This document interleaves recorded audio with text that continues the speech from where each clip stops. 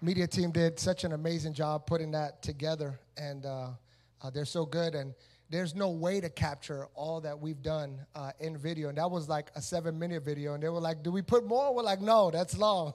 And so, but it's amazing that we've had such an awesome time this year just impacting lives. And despite what's going on around the world, we've always committed to be that church. We've committed to be a church that's going to serve our community and not allow the things that are going on around us to impact how we serve God, and that we will never allow joy not to be a part of our life. See, happiness is something that's circumstantial. And you could be happy one moment and not happy the next moment. I say this all the time, but we must cling on to the joy of the Lord because that's our strength. Amen? Amen. So how many of y'all got some of these cool glasses when you guys came in? Some of y'all got them on and sporting them. On one side, it says Vision 2022 or 22. And so this is our Vision Sunday. And so all month long, we'll be talking about vision. And so we wanted to give you a little memoir, so to speak, so that you guys can look cool as you're driving through the snow on today. Amen? And so do me a favor, you guys, take a selfie at some point, not now when you guys leave. Take a selfie and tag us and allow us to just go ahead and keep some of those photos. So maybe next year when we make the video, you might make the cut for next year's video. I know that that's what some of you guys dream to do and aspire. Amen. All right, so here we are. It's 2022. How many of y'all are glad you made it? Amen. And so, listen, I know that that the pedal is to the metal, and some of us are just kind of like 2022, full throttle, full speed ahead. But as I was preparing and as I was praying, the Lord began to show me that there's some individuals that are just are glad they're in 2022, and they're trying to get as far away from 2021 as possible. Right? Like, I don't want to go through the hangups that I went through last year again. I don't want to go through some of the heartaches and some of the issues. How many of y'all, that's your thought process? Amen. Shame the devil, right? And so, but God began to shift my thinking on it. We can't try to live 2022 not trying to repeat 2021. We have to begin to cling on to 2022 and the things that we're desiring, because the more we look back, the more we're stuck in the 2021 year. And there's this thing called the inocular driving. Inocular driving is you drive in a direction where your eyes are looking. Right? Have you ever seen somebody hit a deer? Their tire marks are kind of going off the road. Why? Because they were looking at the deer the entire way, and they wound up hitting the deer because that's what they were looking at, and that's where they drove. And so that is how we operate and how we function. So many of us are fighting against going back to the things that we experienced in 2021. You're looking at them so much that guess where you're going to end up at? And I don't want the boo that I had in 2021 because they just didn't treat me right. And you're looking back at all the stuff they did, and guess what you're going to be finding yourself at? Right? And you're going to be looking at all of the hurts, the hangups, the hiccups, all of these things. And I don't want to go back there. And here's the deal. You can only push as far as time will allow you. You can't push the pedal to the metal quicker than time will allow you to. And so the mindset should be that in 2022, it will produce a greater peace that I have ever experienced in my life before. Can we commit to that? All right, and 2022 will excel. My life will excel, and I will begin to dream again. Can we commit to that? Do we have some folks, or is your mind and your mouth frozen because the cold has got you? Are y'all going to help me today? And can 2022, you begin to laugh more and experience life more? Because here's the deal, that some of y'all have gotten to a place where you don't laugh a whole lot because you're just waiting for the next bomb to explode. How many of y'all are waiting for the next bomb to explode, the next issue to happen, the next person to talk about you, the next person to stick the knife further and deeper in your back? And we're waiting for that moment. And so 2022, we just got to say, you know what? I'm not waiting for the bomb to explode. I'm believing that God has a hedge of protection over my life, and I'm believing that God is going to cut them off and stop them before they even get near me. I'm believing that God is going to put the right people around me at the right time that will make me mo better. Somebody say mo better. Mo better. That's what we have to shift our mind to and push forward to having something that we've never had. To have something that you've never had, guess what you got to do? You guys are very good students. Hallelujah. You get theologian degrees in here today. All of you are licensed apostles, and I'm sending you out into the mission field. You passed the test. To have something that we've never had, we have to begin to do things that we've never done. And for some of us, that requires maybe getting rid of a poverty mentality. Spending it before it's gone. For some of us, it requires us thinking a little better of ourselves, right? Allowing ourselves to have a little bit more confidence in ourselves. And that thing that you hate about you the most, that thing that you look in the mirror and say, God, why did you have to make one eye lower than the other? You better wear it with pride. Because God made you perfect in his way. And so we got to get over ourselves. See, a snake is slithery and slimy, and it even sheds itself from itself. Some of our breakthrough begins up here. See, most of us are asking God, I need a breakthrough, and God, I need for you to do this, and God, I need for you to do that, and God, send down all the warring angels from heaven. Send a battalion against me. Because you are your greatest opponent. And so in this year, we can't get away from the things of our past. We just got to begin to grab forward. It's almost like we're driving a car. If you drove a car and you constantly had your view on the rear view mirror, you're going to crash in something ahead of you or with something ahead of you because you're constantly looking back at the things that you've already passed. You've already passed that test. You've already passed that issue. You've already passed that hanger. Why hold on to it? We can't wear like a reminder. We got to begin to let it go. Like that song, I was so eager to get into this message. I almost got into it because it's like the movie, whatever the name of the movie is. I think I watched it for the first time not too long ago, but let it go. Let it go. Can't hold me back anymore. Can I make it on the worship team? Should I audition? Stick to preaching, huh? I knew it. So whatever you're going through, God wants to make you new. Now, for some of us, that seems like a really hard thought. Like, you don't know what I've done. Well, you don't know what I've done. Well, I'm a bad mamma jamma. Listen, I'll go to hell with the water pistol. Well, you don't know what I've been through. See, some of us think that there's no way that God can make you new. But let's go to the story of Ezekiel. See, the Lord was speaking through the prophet Ezekiel and helping him to be a voice to let the people, his people, know that they will be restored despite some of the things that they were doing. And this is what Ezekiel chapter 36, verse 26 says. It says, I will give you, who? You, me. Somebody say me. I will give you, me, a new heart and put a new spirit within you. I will take the heart of stone out of your flesh and give you a heart of flesh. Now, a heart of stone, or as defined in Scripture, is a hard heart. In other words, a very cold and unfeeling nature, no sympathy. And this is what happens in our life when we go through different situations. It's almost like we get a hard heart. We get to a place where we almost lack sympathy, where we lose all kind of feelings. If I'm not careful as a pastor, I can get to a place where I can preach a message with a hard heart.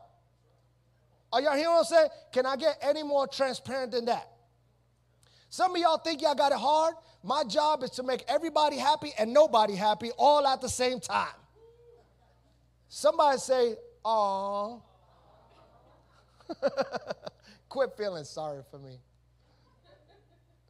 And so you could get to a place where situations can happen, and all of a sudden you begin to have this hard heart, and you completely are detached emotionally. And what God is saying is, I need you to get to a place where you don't have a hard heart. When we have a hard heart, you cannot hear from God. Why?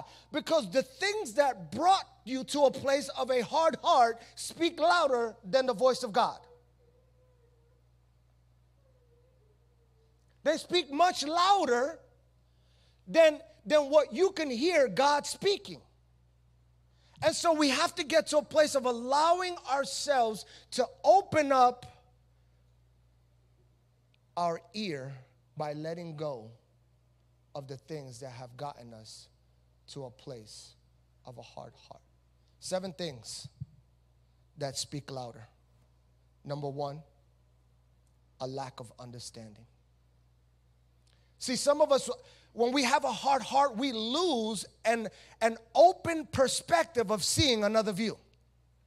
Has anybody ever tried to explain something to you, and for some reason, you lose complete track of hearing what they're trying to say because you're so busy trying to explain your side? And somebody could be explaining to you and making it plain as day, but you cannot see it any other way. And your hard heart removes any idea that any other way is possible. Well, let me let you in on a little secret. You have a way, but not the way. And so if we can open our eyes and our ears and our hearts towards heaven, then the heavens will be able to show you a different perspective. But with a hard heart, you won't be able to see any other way. Well, I drink because, well, I use because, well, I just allow people in my life because, and we begin to justify our behaviors because we refuse to see that any other way is possible. The second is bitterness and resentment. How many of y'all have ever been at a place of bitterness and resentment? And all of these things, they come with companions like hate and anger, right? And wrath, and it becomes so difficult. And once you're bitter at somebody, baby, whew, how many of y'all know what I'm talking about? Once you get to that place, you don't want to hear from them. It doesn't matter how many sorries they give. It requires an act of God for you to be able to move from that place. Isolation from God and others. How many of y'all think that you're better all by yourself when you're all upset? That's a lie from the devil. Some of y'all didn't raise your hand. It's like, I feel like there's a trick question. I feel like it's a trick question. You think that you are better all by yourself? The devil is a liar. Listen, the times when you're all by yourself, have you ever called a loved one and they didn't pick up the phone and all of the worst crossed your mind? Like, oh my gosh, this happened and that happened, and you're calling everybody, and did you see so-and-so? And I recently saw a family member trying to call her mom, and when she couldn't reach her after calling her 2 times, she puts on social media, if somebody see my mama, tell her to call me. Like I was in the shower washing my hair. Can you hold on, child? See, when we isolate ourselves, we begin to put ourselves into a position that nobody loves me and nobody cares and I'm worthless and there's no reason for me to continue on, and what gifts do I have, and can God even use me, and if I walk into the church house, everybody's going to look at me. Ain't nobody looking at you. Nobody knows you, but you just walking around like you did something. Like you walking around like. Usher says, how do you, like, they know. I knew it, they know. Ah! That's how y'all do, right? And you're going to sit in your seat like, oh, pastor's going to call me out. The Lord is going to give him a word. He's going to prophesy over me today. But here's the deal, listen. Nobody knows. It's the shame that the enemy tries to put upon you. And we have to come to a place of saying, you know what? If people know, thank God. If people find out about the stuff, thank God that people can hold you to a level of accountability, not to shame you, but to walk alongside you and say, listen, you might have fallen down, but we can get back up together and we can do life together. We can be renewed. We can be renewed. Number 4, this is one of the toughest ones, isn't it? Refusal to forgive. I ain't forgiving nothing.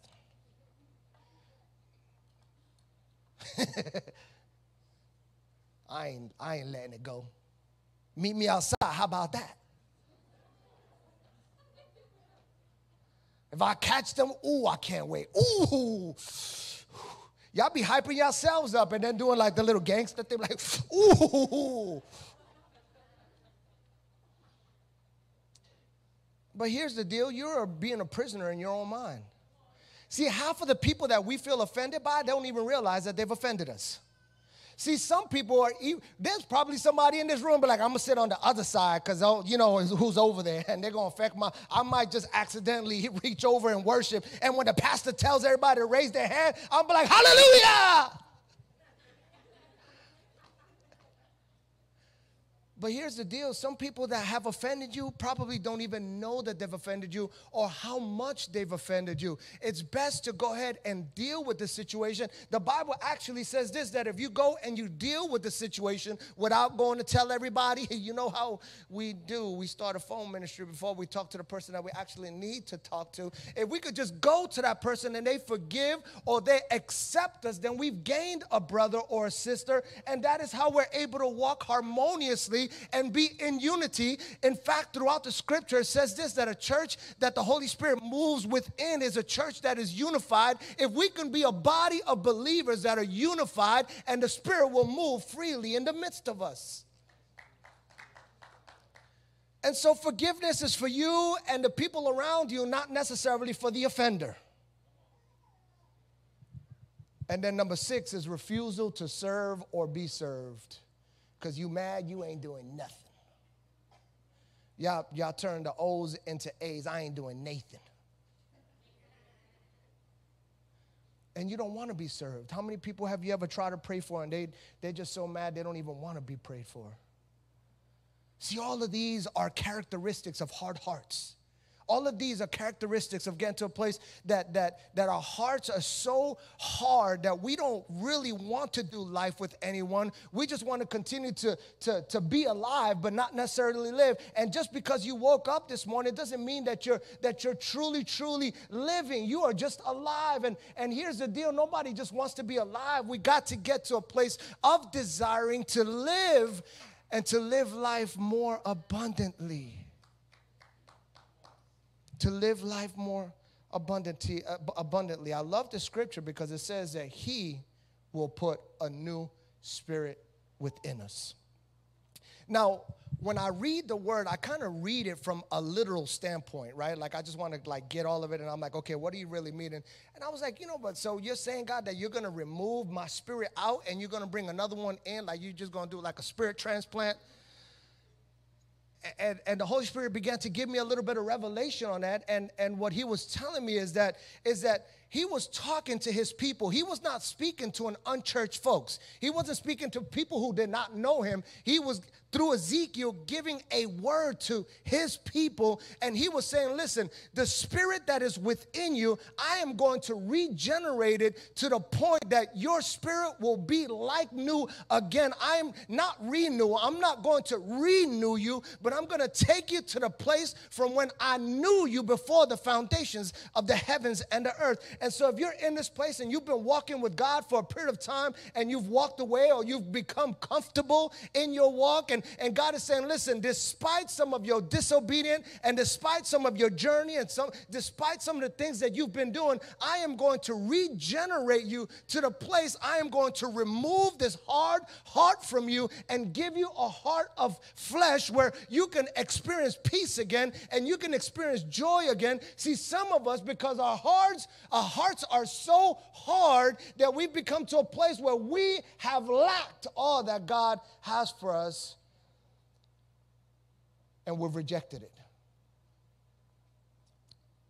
And yeah, it is for some people that are not believers, the unchurched. If you have not come to a place of fully recognizing who the Lord is as your Lord and Savior, when you make that decision, you will be made new. On the spot. Like, you don't have to have a bachelor's degree, a master's degree. You don't have to say 15 Ave Marias and 10 amens, be baptized in water and speaking in tongues all at the same time. No, the word shows us that all we have to do is believe. When there were the two thieves beside Jesus, right? One believed and one didn't. And Jesus told the one, today you will be with me in paradise. 2 Corinthians chapter 5, verse 17 says, therefore, if anyone is in Christ, he is a new creation. All things have passed away. Behold, all things have become new. How many of y'all want newness in this place? Just newness. Just get into a place of saying, you know what, I just need newness in my life. I've allowed too many areas of my life to be compromised. We allow the enemy to creep into areas of our lives, and we don't even realize it. We give in an inch, and he takes a mile. But God wants to make all of those things new again in your life. Now, it goes on in Ezekiel chapter 36, verse 33 through 35. It says, thus says the Lord God, thus says the Lord God, on the day that I cleanse you from all your iniquities, I will also enable you to dwell in the cities, and ruins shall be rebuilt. Are y'all hearing what this is saying? It says, on the day that you'll be cleansed of all your iniquities, the day is coming, I will also enable you that you will be given permission to live within the places that were broken down, but God rebuilt.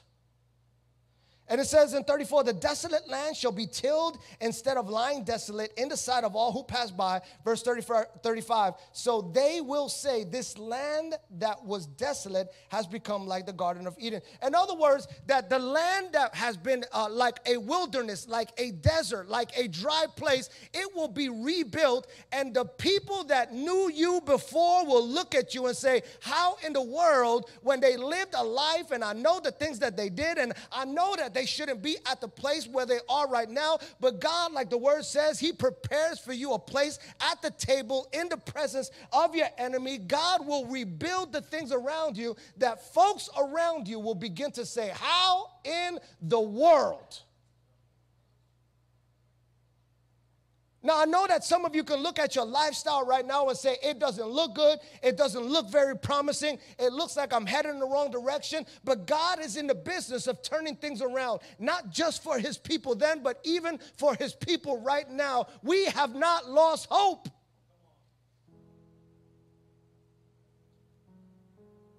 Don't lose hope. But we can't take 15 steps forward and 35 steps back. And even if it happens, we can't be so concentrated on the steps backward that we lose sight of the actual steps that we were able to take forward.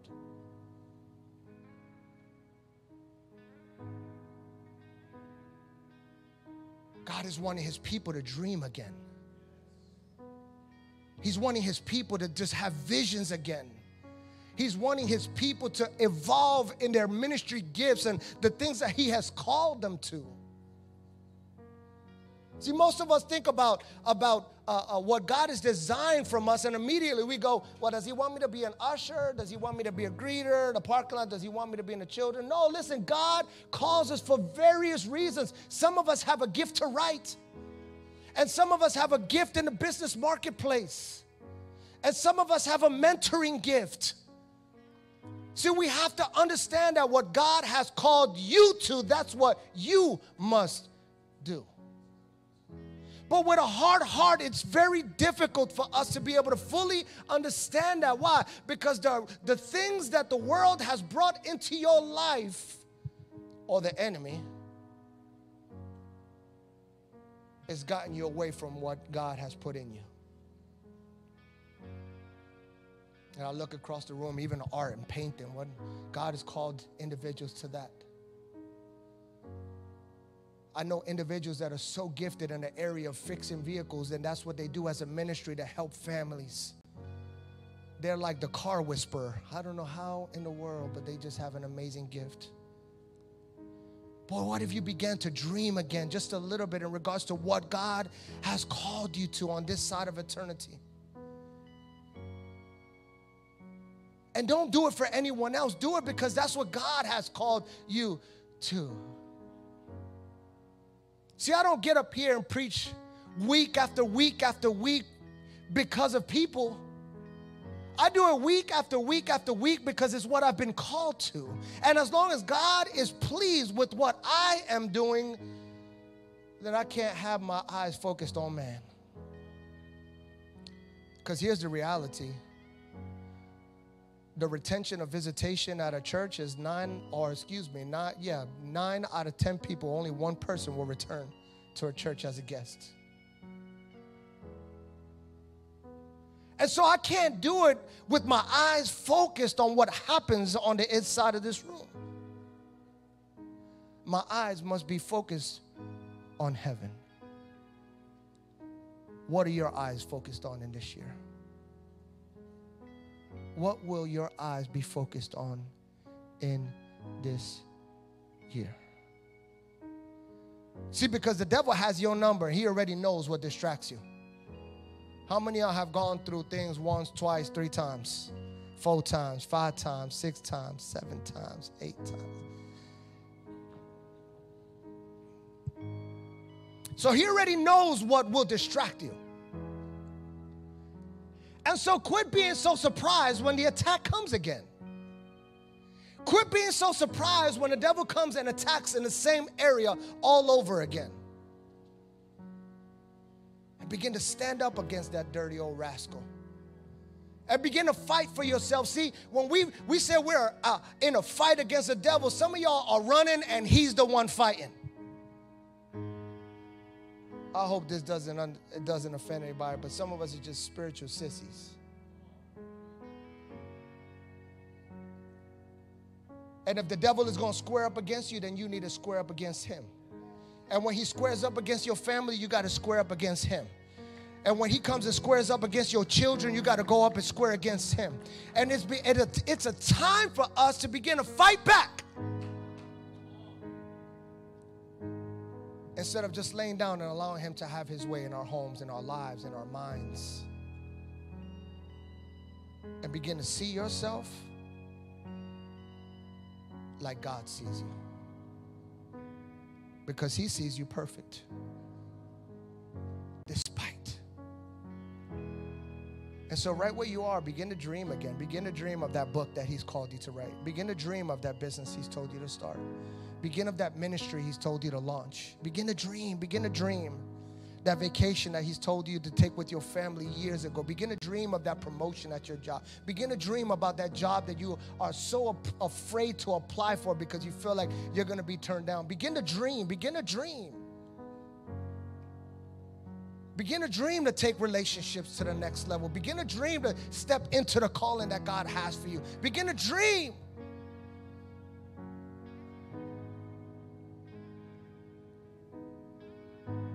See, there's a family that's close to mine here in Oklahoma City, and the little boy, he says he's going to be a preacher when he grows up.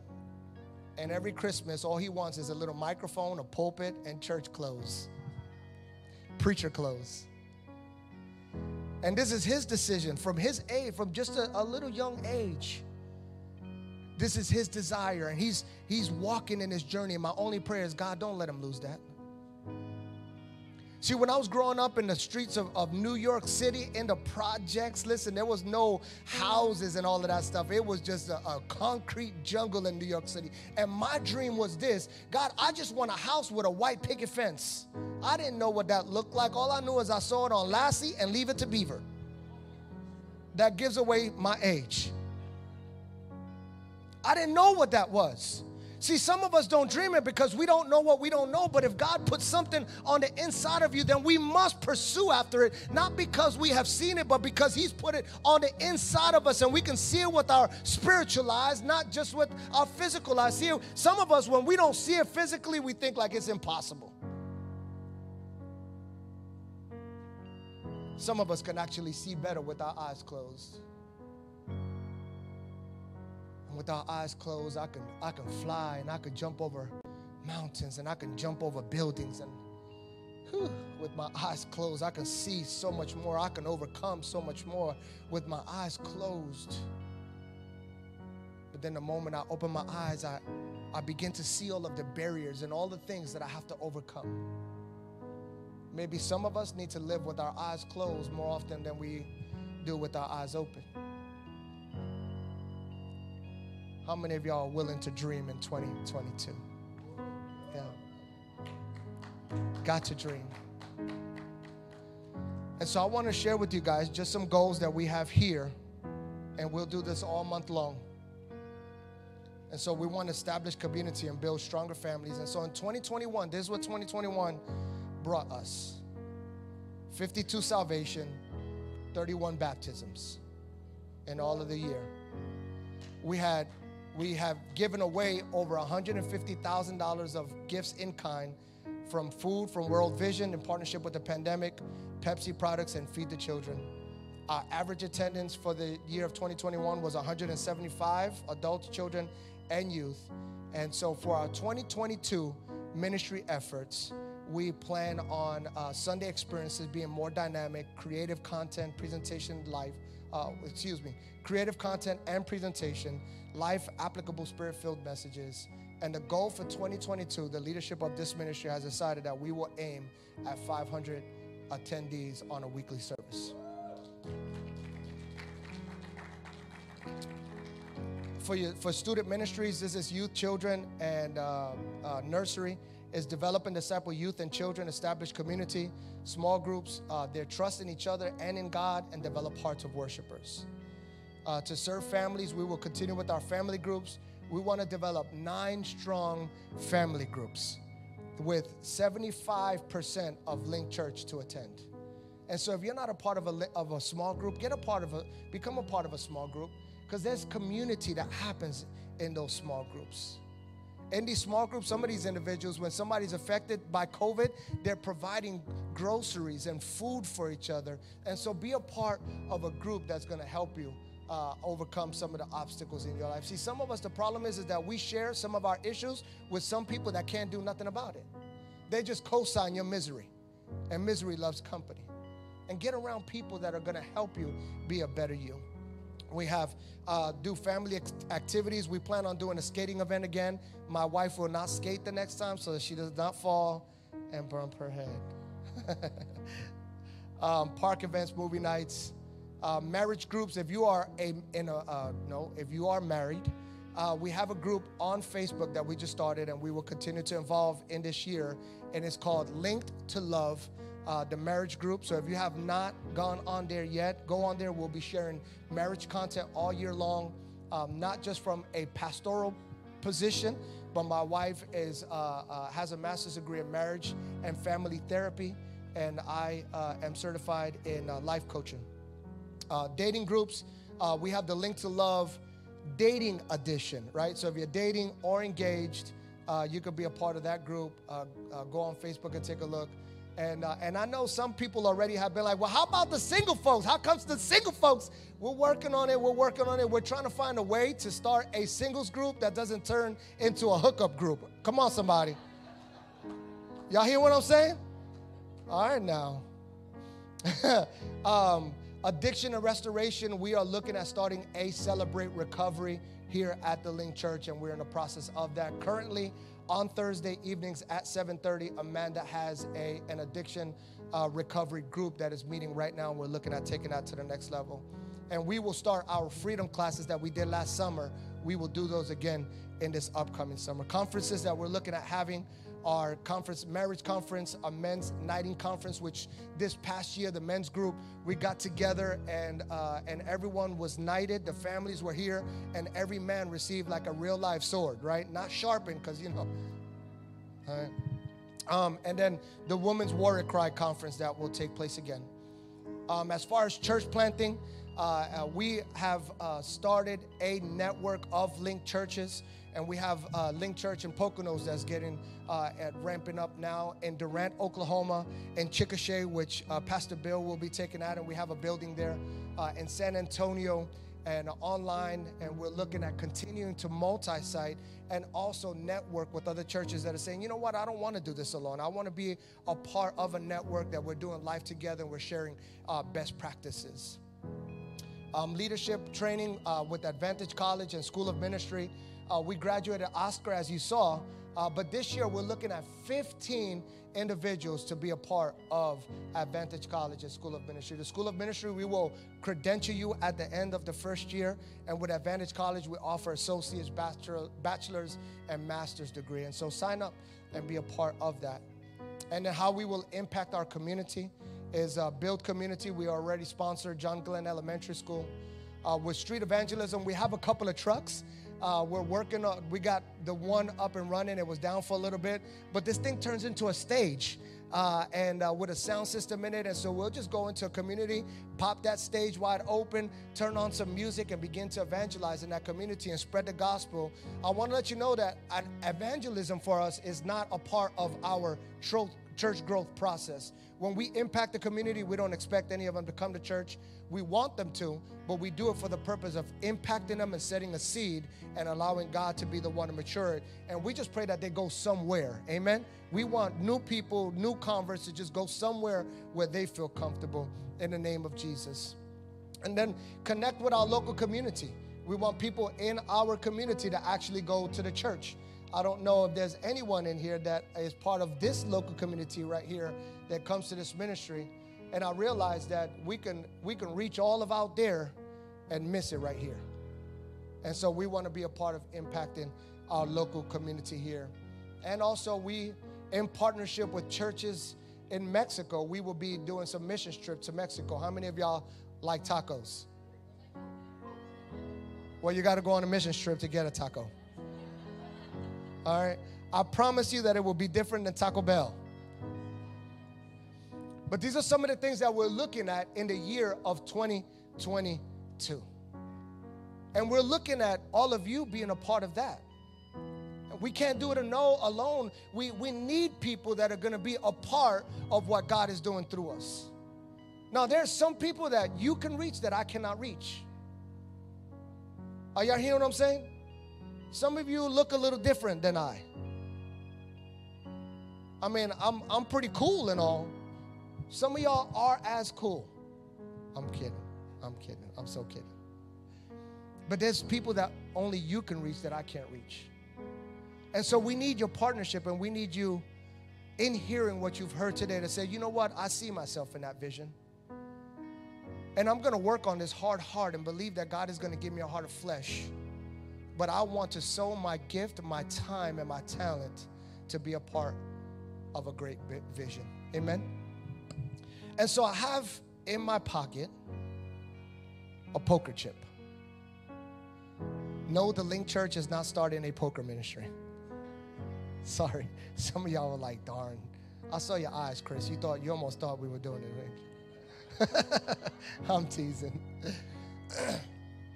And so when you play poker, not that I've ever played poker, I don't know. I really don't know how to play poker. But I know that in what I've watched, if you are confident in the hand that you're holding, what are you willing to do?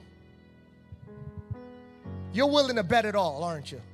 Like if you believe that you're going to win the entire hand, the entire bet, you give all that you have and you say, I'm going all in. How many of you were playing poker and you knew that by the rules, if you were about to win the entire deal, you would bet all you had? How many of y'all, by show of hands? Right? A good 50% of y'all, the rest of y'all think alike. Now, I'm not a betting man, but I know the rules of this particular game. And so the word of the Lord for the Link Church this year is just all in. We're just going all in. I know that the hand we have is a winning hand. And I don't have to really bet because I know that the back of the book says that we win. This is not a matter of if. I know that we win.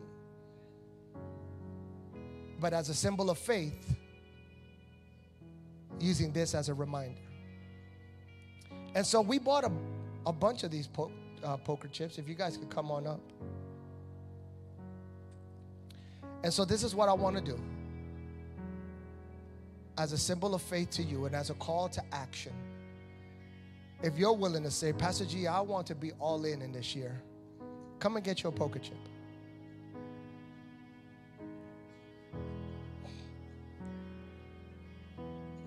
Hallelujah, God.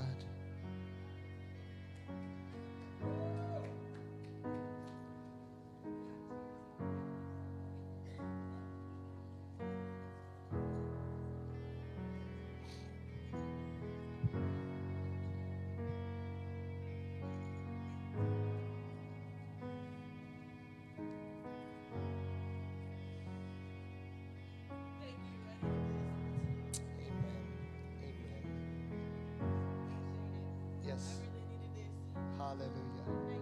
Yes. Hallelujah. Thank you, Lord. Thank you, Lord. Thank you, Lord. Hallelujah, God. Hallelujah, God.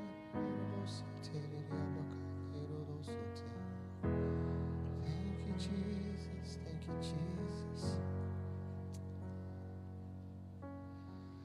So listen, don't go to Windstar. Don't go to Riverwind. You might not get a whole lot for this. But to the kingdom, it's everything. And so hold up your poker chip, those that have them in your hands. God, we just pray that in the name of Jesus, as a symbol of faith, we're saying, God, that we're all in this year. All of our talents, our gifts, our resources, our finances, Father God, what we commit to, God, we are all in with you. We believe, God, that with you, the best is yet to come. God, we believe that we have the winning hand. Your word shows us that it's a fixed fight we can't lose. Lord, your word shows us and tells us that no weapon formed against us shall prosper. Despite what's going on around the world, despite what attacks the enemy may bring, despite whatever processes we're going through, God, they cannot break us down because you are with us and you are for us, my God. We thank you that your word gives life. So, Lord, this year, we are all in. In the name of Jesus, we pray. Amen.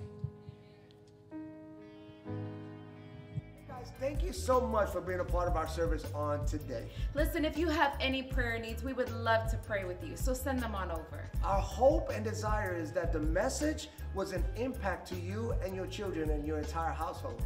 We take our motto here seriously. Why do life alone? Listen, there's no reason why you should do life alone. So come and be a part of us. Let's do life together.